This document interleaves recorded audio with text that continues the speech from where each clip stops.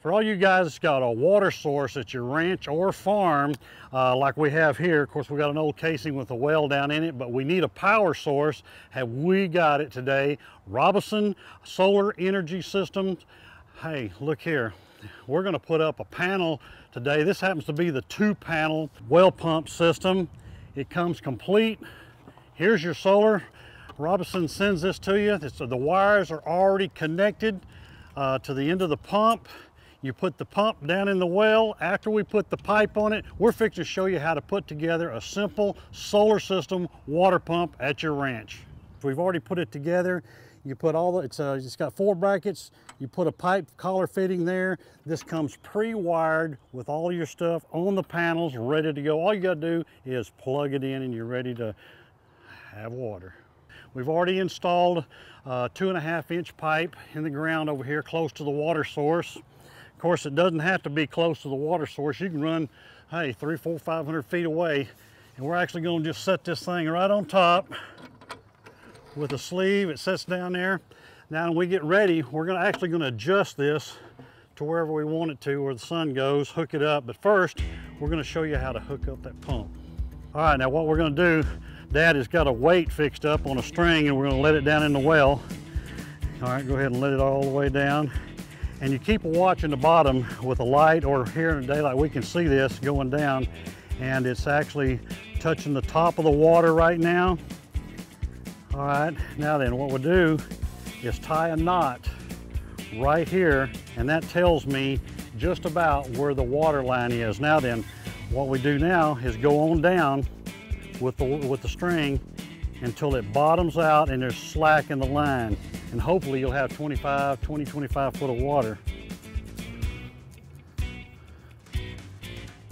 Okay, all right, it's bottomed out right there. So I'll bring it right off there. Now then, we'll know exactly how long, how deep it is to the water and how deep the water is, well, how deep the water is. All right, now then, according to my knot right here and how long it is, it's 52 feet to where I first touched the water. And now then we're gonna go on down to where I tied the knot and see how deep the water is in the well.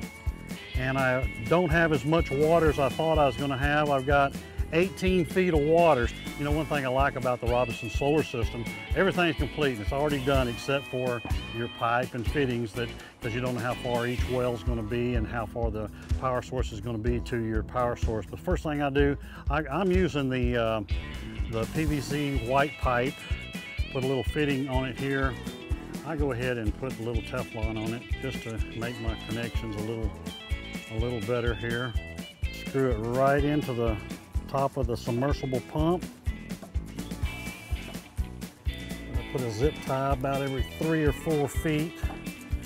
Okay, now we got the pump put on the PVC pipe, the wire let up, and we got it zip tied all the way off. Now then we're gonna insert it into our casing, and you just put it all the way down to your mark.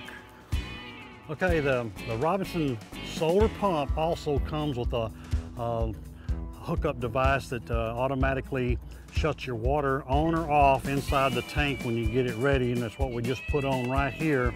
You get the wire coming out of the well, hold it in your hand, take and put this one here, you connect it.